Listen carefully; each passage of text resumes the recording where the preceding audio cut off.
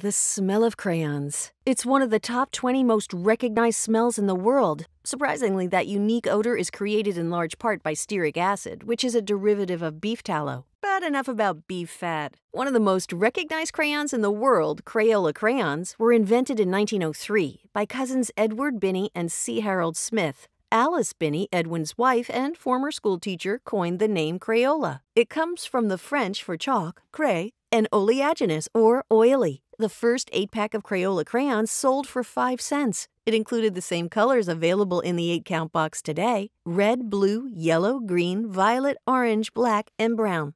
Only 2 Crayola crayon colors have ever had their names changed. In 1958, Prussian blue was changed to midnight blue, because teachers felt that children didn't know much about Prussian history. And in 1962, flesh became peach, when Crayola finally realized not everyone's skin is the same color. Oh, and have you heard the term leftolas? That's right, those little stubby crayons too tiny to hold actually have a name.